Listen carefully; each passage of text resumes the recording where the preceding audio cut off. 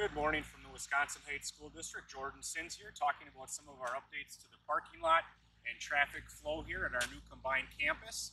Joined by Bev Whalen, my trusty camera woman. As we look to the left here, or to the east, off the driveway from Highway 14, you can see that an additional lane has been added to the driveway. That lane is to allow for stacking of cars in the afternoon, primarily when we have parents that come pick up their children from the elementary school, most likely. So that stacking lane is actually an additional lane to allow cars to line up as they're waiting for their children. Bev's now panning towards some additional parking space or blacktop space directly in front of the elementary school. You can see that there's a full turnaround. That turnaround actually provides space for two vehicles, or is 2 vehicles wide. Cars will stack closest to the sidewalk. That way children can just get in and out directly off the sidewalk and do not have to pass traffic. The inside lane of this turnaround is intended to be a lane that's only used for vehicles that have already picked up their children so they can exit the turnaround. Also in the turnaround directly in front of the elementary school, we have 6 visitor stalls which are designated for short-term parking. If you need to stop in to pick up or drop off something in the office, that would be short-term parking that you can use. And then there's also 2 handicap lanes in that area, or handicap stalls, in that area that can be used as well. So the turnaround really will be 1 lane of cars closest to the curb for stacking at drop-off and pickup times. And then, as I said, that inside lane on each side so vehicles can pull out slowly to the left and exit past vehicles that are parked by the curb to pick up or drop off children. As we look back to the east again, we are now looking at a parking lot that has been designated for elementary staff. So within this parking lot, we have approximately 75 to 80 stalls. And then also in the parking lot, there are 14 stalls that have paint on them that is designated for visitors. So those stalls could be used for people who are visiting either the elementary school or the middle school, high school office. And as I said, there's about 14 to 15 visitor stalls there. And then there's additional handicap parking stalls there as well.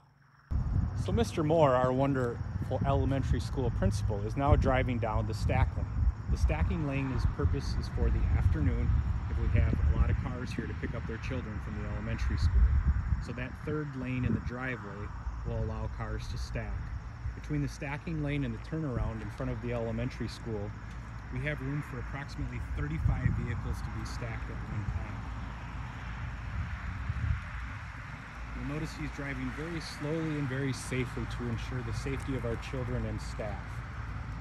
As he enters the turnaround area, cars should stick furthest to the right or the outside towards the sidewalk.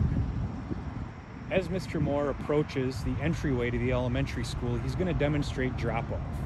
When we are dropping off our children in the morning, you can simply pull up right in front of the building, drop off your child, and then exit out of the circle. As you exit the circle, you can either go back out onto the driveway to Highway 14, or you continue on through the parking lot and you can exit onto Olson Road. At all times in the parking lot, please drive slowly and look for children. Mr. Moore continues to move around the outside of the turnaround at the elementary school area.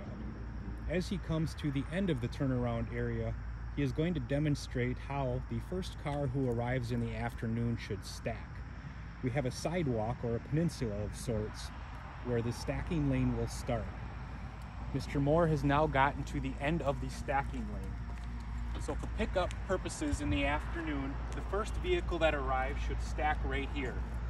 Children will come off of the sidewalk or will be walked across the circle drive with a staff member and should enter and exit their vehicle from the sidewalk side.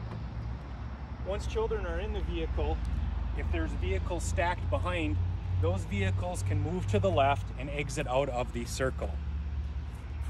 Once again, we want to be slow at all times. We want to look for other students and staff. And families, please remember in the morning it's important that we just come and drop our students off, not park our cars in front of the building to avoid congestion. And in the afternoon, as I said, there's room for about 35 cars to stack. We should not have to get out of our vehicles in the afternoon. Our staff members will be looking for vehicles and parents and will help the students get into vehicles at pickup time.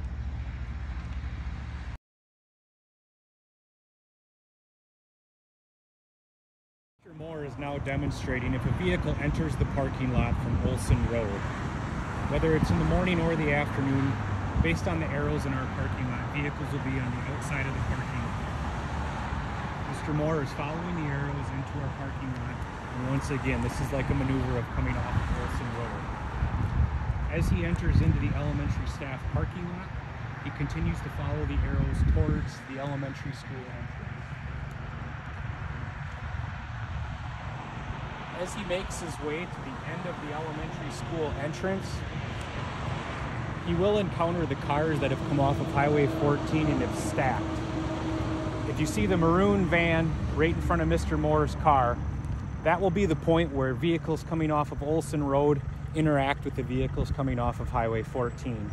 It will be crucial that parents who are dropping off or picking up acknowledge each other and allow vehicles that enter off of Olson Road to merge into the stack or to merge into the circle to drop off their children. Together we can ensure that our mornings and afternoons are safe at the Wisconsin Heights Elementary School and the Middle School High School.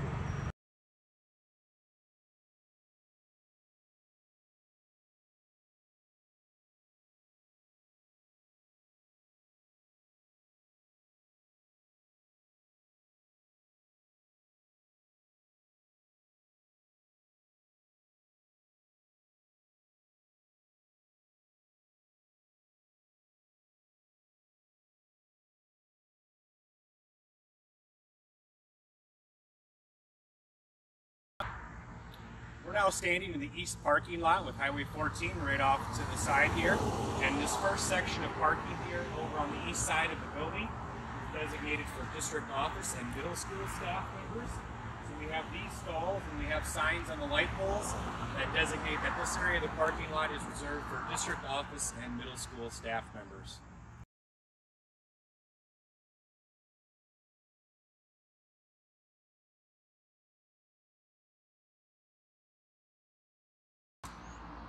So we're now standing outside of the high school student entrance, and we're about halfway into that east parking lot.